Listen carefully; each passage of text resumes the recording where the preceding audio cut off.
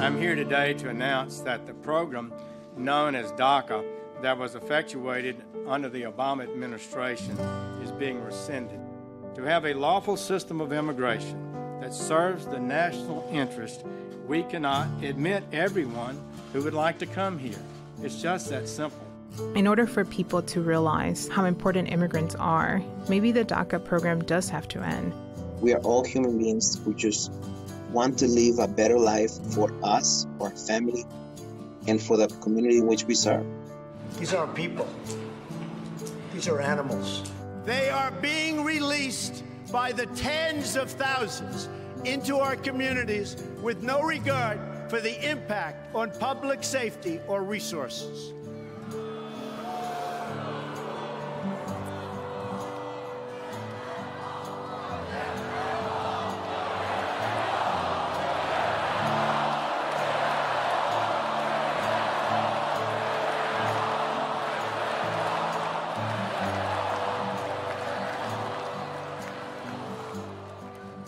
This is The Pursuit. I'm Natalie Dowzicki.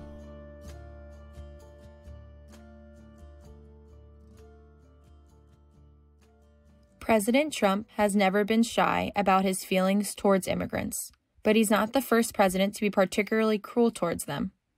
This is Cato's Director of Immigration Studies, Alex Nowrasteh. He has put in place a large number of additional rules, regulations, higher fees, more bureaucratic checks on getting a green card through the regulatory process. So he has been totally unsuccessful in getting Congress to pass actual laws to change it. So to give you an example, they expanded something recently called the public charge rule, which says, and it's been on the books since the 1880s, you can't be admitted to the United States basically if you're going to go on welfare. How the government interprets that, of course, is up to them. So what the president and his administration did was they basically said if a government employee who's doing the interview for a green card thinks that this person is going to go on welfare, then that's it. They don't get a green card. There's no formula. There's nothing like that. There's a bunch of factors they can consider. But basically, if they think you're going to be on welfare according to whatever new standards they created that are, as far as we can tell, not uniform and not knowable, and there's no formula that we can take a look at, then they think that you're not going to be able to come to the United States anymore. Trump has not only made it more difficult for immigrants to come to the United States legally, he has also made significant changes to deport those who are already here. This is Gabby Pacheco from thedream.us. So in September 2017, the Trump administration said, we're going to end this program. Those that have it can keep it, but nobody else who could have applied or didn't apply before are eligible to apply. And those who can renew it, and they have a month to be able to do this. And so it sent chills down the backs of all these young people who were depending and are depending on this because they're going to college, they're working, they have families, they have children. Being able to have DACA allows them to be able to get driver's licenses and other things that are really key and important to be able to live your life. And 3 different cases were brought up to do an injunction in order to keep the program going. And the Supreme Court did hear the DACA case in November, and we're supposed to be hearing some sort of decision from them. In November 2019, the Supreme Court did not consider the legality of the DACA policy, but rather, they were questioning the way President Trump decided to end the program. Yeah, so all the legal arguments, and this is why I'm not a lawyer, right, is that they're all like super boring legal arguments about, one, did President Obama and the Department of Homeland Security have the authority to create DACA in the first place? And 2, did President Trump cancel it lawfully? Did he conform with the Administrative Procedures Act, which is this act about promulgating regulations? Did he, because you have to promulgate a regulation to cancel DACA. So did he do that in the right way while he canceled it? And probably not. Doesn't seem like it. So they're basically taking their time and getting to this answer. It says no. So it's not at all about DACA. It's not at all about whether these people are deserving. It's not at all about whether we want them to be Americans or whether they contribute or whether they're more likely to be criminals or students or whatever. It's merely about whether the Department of Homeland Security and the Trump administration dotted some I's and crossed some bureaucratic T's, and whether the Obama administration actually followed the law when they created this program. And, it's, I think, anyone's best guess what's going to happen with the Supreme Court. My hope is that either they send the case to Trump and say, you actually didn't end this program properly, which is what's being argued here, or that they throw it back to the lower courts for that to be decided there. And what will happen is that it will give us more time. The Supreme Court has rubber stamped everything that President Trump wants to do with immigration, just about. So the chances that they're not going to rubber stamp, not going to go along with this is very, very small. And I'd say the legal arguments, just taking a look at it, not from what I want to be true, but from what seems to be true, is much more difficult in this case than a lot of the other stuff that they've ruled in favor of the president. So what's going to happen to DACA recipients? I think the courts are going to have a period of time where the program's going to unwind. It's not going to be maybe canceled immediately, but over some months, it'll sort of wind down. People will have their permits canceled, and then they will be unlawful immigrants again.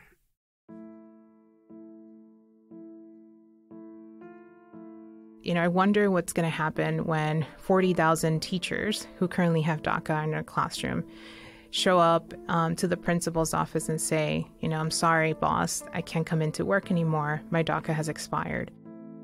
You have doctors, you have nurses, you have entrepreneurs, you have software engineers. I remember in 2006 when the community came out and did the 1 day without an immigrant. And people talk about that and say, like my pool man didn't come to work, or, all this construction workers stopped coming to work and we couldn't, move forward on the project, and that held us back a lot. The other part of me honestly feels like in order for this country, and maybe, knock on wood, I'm wrong, but in order for people to realize how important immigrants are, maybe the DACA program does have to end. Most of America doesn't understand how truly difficult it is to be an immigrant in our country. I don't think they even have an understanding of what the current legal immigration system is. I mean, I suspect that most Americans, if you were to ask them to describe the legal immigration system, they describe something like Ellis Island, which hasn't existed really in any form that's recognizable for about a century. I think a lot of other people think that unlawful or illegal immigrants, no matter who they are basically all criminals by being here, and they don't like that.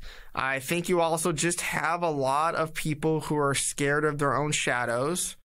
I speak a lot around the country about immigration, and I was in Arizona like 5 or 6 years ago, and I used to give this talk without sort of explaining what the current legal immigration system was, and this nice lady came up to me afterwards, and she said, I understand what you're talking about, how immigration is beneficial to the United States. So why don't all the illegal immigrants just go down to the post office and register and get a green card? And I realized I think the majority of people in this country believe that it's as easy to get a green card today as it was 150 years ago. I think that the biggest thing I'd like for them to understand about any immigrant is that we are all human beings with aspirations. This is Kevin Ortiz, a former Dream.US scholar. We all wish to be free people living in a free society. We all wish to have a home. We all wish our family to be healthy and to live prosperous. We all wish to be able to provide education to our kids. And that is no different than all the Republicans in the Senate and in the Congress, and all Democrats in the Senate and in Congress, right? Or any individual living in San Francisco or in Texas or in Beijing or in Bolivia. We are all human beings who just want to live a better life for us, for our family, and for the community in which we serve.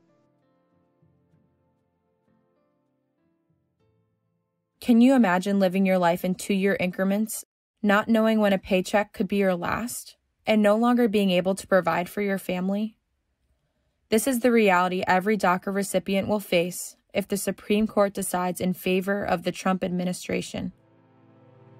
Every single challenge that we faced before relating to DACA, there's always this sort of feeling of like, okay, well, we're going to come together, we're going to organize, and we're going to have a plan.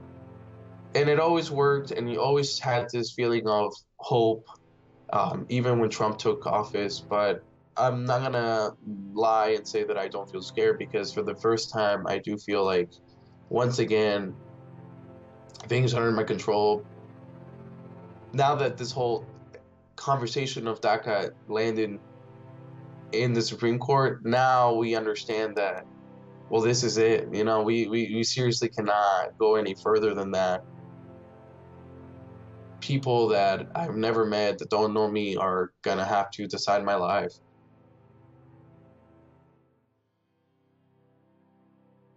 Even though many dreamers are trying to remain hopeful, for some it's hard to stay positive. This is Iwa. The outcome of that case will kind of like change everything for me. And primarily I'm thinking of, I don't know why, I'm thinking of my brother. The year that President Trump rescinded the program, that same month, like the month before, my brother sent in his DACA application. And once we heard that the program had ended, a week later, we got the letter back that he wasn't eligible, he couldn't get the program. And I was so devastated because I knew that it was only with DACA that I'm literally able to be here right now. So I didn't know what my brother's future would look like. So that case would really help my brother, because right now I'm trying to help him apply to scholarships, and he doesn't really qualify for much because he doesn't even have DACA. I mean, he's DACA eligible, but schools are classifying him as an international student, and it really breaks my heart because he could have been where I am. I knew that it was up to us as immigrants to go out there and show who we were and put our face out there. And so we did the walk. Gabby and some of her friends decided they would walk for 4 months on foot from Miami to Washington, D.C., fighting for their right to belong in the country they consider to be home. It was beyond us trying to hold the president accountable. It was also us trying to put a face to the issue, talk to people, and let our community know that as human beings, we have worth and we have power. One of the things that the trail, this walk, really showed me is the beauty of our country and the people. I think we were in South Carolina, and we had a group of young people come out to, I guess, try to bother us. And these young folks came out with a huge Confederate flag. And instead of us, getting upset or mad, we said, join us, walk with us, and let's talk. And we started talking and asking them about, what this flag meant for them. And they just were talking about the South and this whole idea that it's a symbol for them of who they are and where they come from.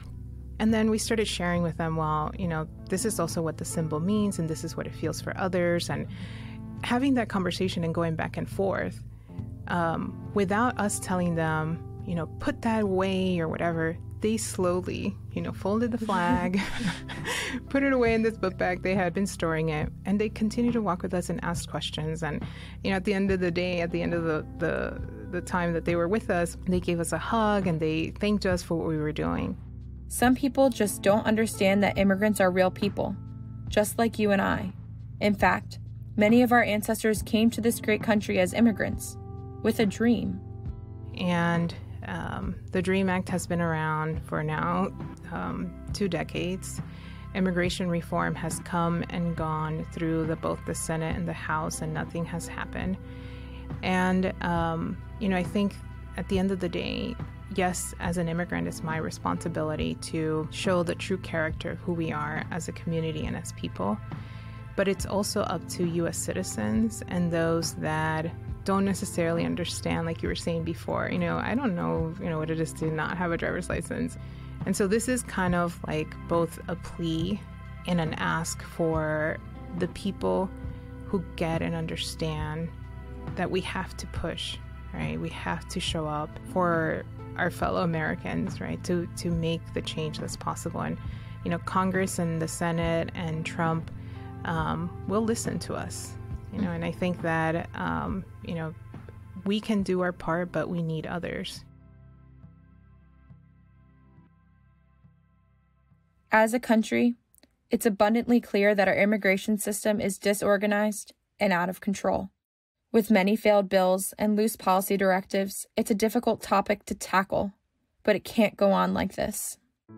So we are not islands unto ourselves, undocumented families, immigrant families in this country. And that's the other thing. You can't really separate the undocumented people from the documented people. We live in the same family. So I'm Filipino. I live in the Bay Area where I grew up. I have 34 relatives here in the Bay Area. 34 relatives. I'm the only one who's undocumented. Everybody else has papers. And the irony there is I'm probably the most civically engaged, and I'm the one without papers. To me, there's something really painful about that, because unless you're Native American or an African American, you came here through immigration. So how can you ask people for borders and papers or why they're here if you don't even know how you got here? Jose is right. At one point or another, many of our ancestors immigrated to the United States in search of a better life. Many fled religious persecution and oppressive regimes. They too faced hardships upon arriving in the United States. But it's crucial to understand that we have not made the system any easier. The government just continues to determine who wins and who loses. If DACA ends and no relief plan is put in place, it will leave many hung out to dry. They will be unable to lawfully work in the United States. They will become deportable just like every other unlawful immigrant. And it will be extremely difficult for them. Alex believes that DACA is great policy, and that the only fault it truly has is that it doesn't go far enough. Unfortunately, the Supreme Court is not deciding whether or not DACA is good policy, and Congress doesn't appear to be tackling our immigration system in a meaningful way anytime soon. And I don't want to be too pessimistic about it. I'm not an expert in Congress, but just looking at it from this side, from this vantage point, I don't see what our next move is. Great leaders are able to play within the system, through the system, outside the system. And that is what our immigrant and undocumented folks are doing. They're finding ways of working within the system, outside the system, through the system, because they understand that it takes outside the box thinking to truly live a life in a place that is not designed for us. Do we want to stand on the right side of history as far as doing the right thing for individuals who've been in this country for many years? Because if you think about it, anyone who has DACA today, they have been here at least 13 years.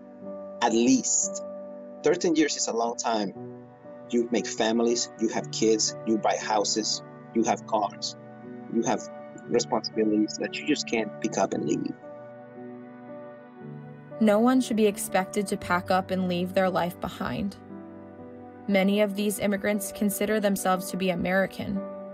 Some are probably more American than you and me.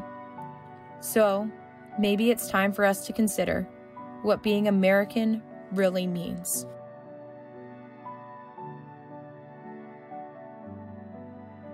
Thanks for listening to The Pursuit. If you liked The Pursuit, please rate and subscribe to us on Apple Podcasts, Spotify, or wherever you get your podcasts. The Pursuit is a project of libertarianism.org and the Cato Institute. Music by Cellophane Sam. If you'd like to learn about libertarianism, visit us at libertarianism.org.